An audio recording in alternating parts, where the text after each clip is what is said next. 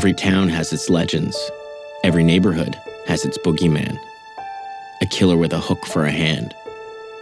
The drifter who snatches children. The witch who lives in the woods. Why are you here tonight? We hear stories. You just want to see what it's about, I guess. What do you guys expect to find out here? People who died here are supposed to be the ghosts. Do you believe that they're devil worshippers in the woods here? I do. Do you think every urban legend has truth behind it? Yes, I think you have to have some form of truth to kind of go off of. A truth that is often more terrifying than any fiction. An old legend that actually happened this time. Many more cases of contaminated treats. I know she suffered a lot. He pulled a knife and tied me up with electrical tape.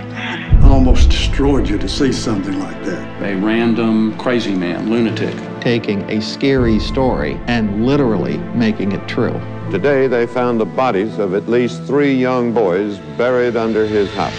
For Rachel and I, this is an attempt to uncover the truth behind our urban legends. Oh my God, that's the cord around her neck. As we pull back the curtain on what it is we all fear.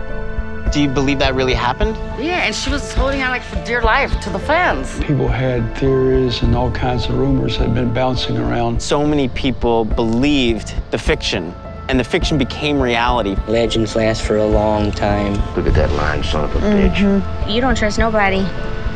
Can't. Because urban legends, as scary as they may be, are really just warnings for something much more dangerous. The reality that may have started it all.